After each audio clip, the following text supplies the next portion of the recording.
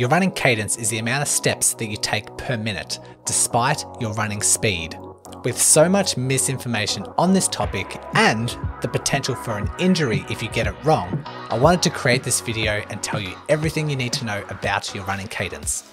Allow me to illustrate the difference between a high cadence and a low cadence with a side-by-side comparison as I run on a treadmill at 12 kilometers per hour.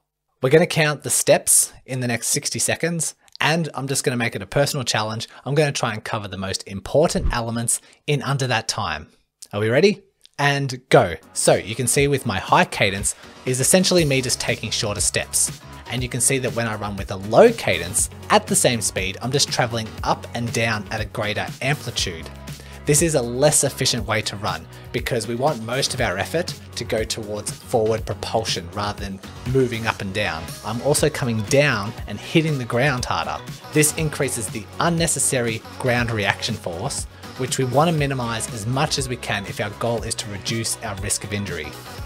Reducing your ground reaction force also makes you more efficient, meaning that I can run at the same speed and feel less tired, which overall contributes to better performance.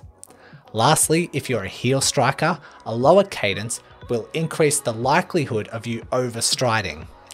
Taking shorter steps and faster steps will allow you to still contact with the heel, but be a bit more underneath your body, leading to reduced ground reaction force and leading to braking force. Okay, done, stop the clock. So as you can see, after traveling at the same speed, my cadence is completely different in comparison. I deliberately chose two extremes of examples in terms of cadence just to illustrate this concept. If you don't know what your usual cadence is, you can find it out easily by just recording your run with a fitness tracker. Then once you upload your run, you'll be able to see your average cadence throughout the session. Average steps per minute, or SPM, might be on there as well. Just keep in mind that if your running consists of walking, then the average that it calculates will be inaccurate. If you did some walking intervals, you'll need to go into the real-time cadence, into that section that you uploaded, and see during your running segments what the cadence level reached during those running intervals.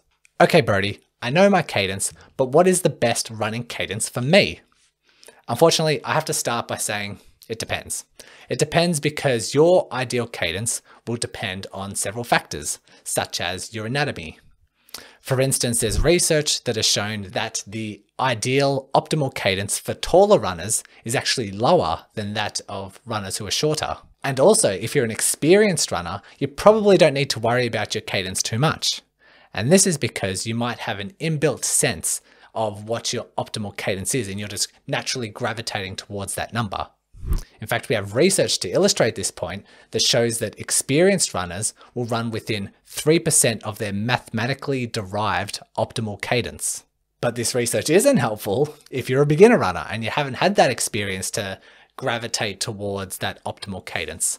And so, if you are this type of runner, my recommendation is to run with a cadence between 165 and 185.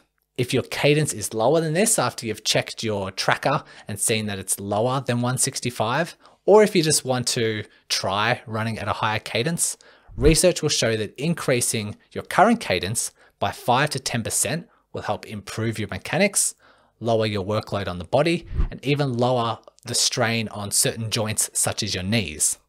Just make sure that if you increase your cadence, please make sure that you're not just increasing your running speed. It's a big mistake people make, so keep that speed consistent. In addition, your effort levels should be around about the same or lower than what your previous cadence is. Let's use an example.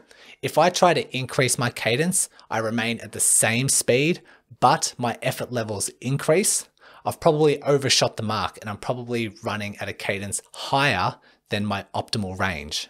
Okay, I get what you're saying, but what is the best way to increase my cadence? Well, the simplest way that I just tell my runners is just consciously take shorter steps. Doing this on a treadmill is a perfect way to retrain because it ensures you're staying at that constant speed and don't make the mistake of just running faster, like I said before. But if you want to do something a little bit more scientific, you can take your previously recorded cadence, increase it by 5%, and then you can use a metronome or you can download some music or find a music playlist that has that beat per minute, and then you just run to the rhythm.